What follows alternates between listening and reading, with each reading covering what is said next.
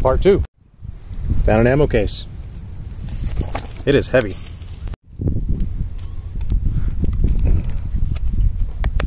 It still opens.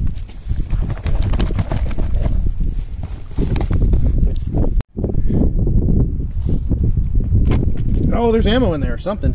What? Yeah, there's fucking ammo in here. Shotgun shells. Are these still sealed? I doubt it. Oh, wow. Dude, shit. That's No, that's 7.62. No. Yes, that is, or 30-06.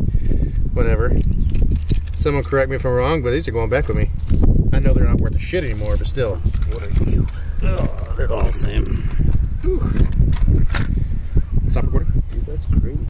All right, needless to say, we're gonna do a whole separate video on the ammo we found. There's quite a bit of 30-30, 30-06, 22, 12 gauge, but we're gonna get the police involved and hand it off to them. Found a shopping cart. Here's where they're draining out the water. Over and over. I'll climb up there in a bit and do a video. Got an American flag. We're definitely gonna take that and dispose of this little guy appropriately, but for now, he's gonna be our marker. Still flies. Ooh, more golf balls.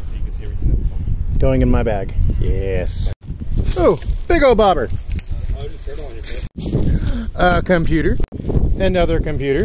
A hoverboard. Oh my god. It doesn't move, guys. Yeah, it is. What of an engine? Fireball.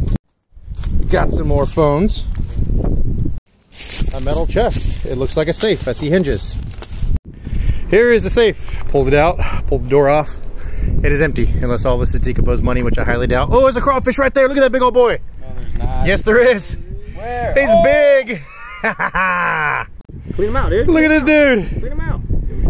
Look at him. Not bad. Take a picture. Got a motorcycle frame. That's a nice find.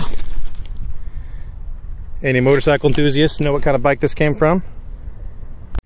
Shakespeare bobber. We'll keep that. Another bobber. And here we see the victorious soldier who pulled that out of the water. More to come.